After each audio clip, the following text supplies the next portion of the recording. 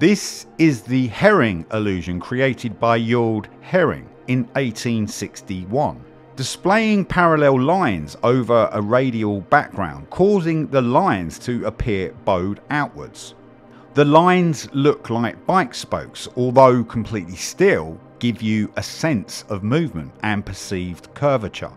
The White illusion, also known as the Munker-White illusion, was named after Michael White, who described it in 1979 and 1981. This is where the grey rectangle predominantly surrounded by white appears lighter than an identical rectangle that is mainly surrounded by black, when the grey boxes are actually both the same colour, and the surrounding black and white are influencing our eyes and brains to see different shades of grey.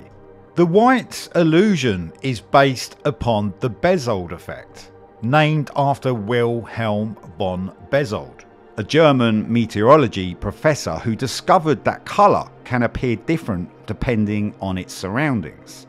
Wilhelm was a rug designer and demonstrated how a colour can appear to change depending on the colours surrounding it.